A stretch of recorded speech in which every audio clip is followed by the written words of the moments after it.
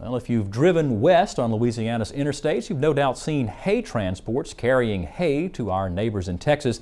Livestock producers there have all but run out of hay due to this year's extreme drought. Louisiana Commissioner of Agriculture and Forestry, Dr. Mike Strain, is urging Louisiana producers who have hay and want to sell that hay to Texas livestock producers to log on to the LSU Ag Center's Market Maker website. Strain said while Texas is in trouble, Louisiana has also had its share of problems related to this year's spring drought. Our friends in Texas are having a desperate time in drought.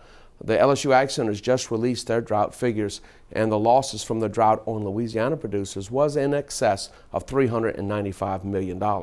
And so we're also, overall, over 17,000 head of cattle were liquidated because there's nothing to feed them.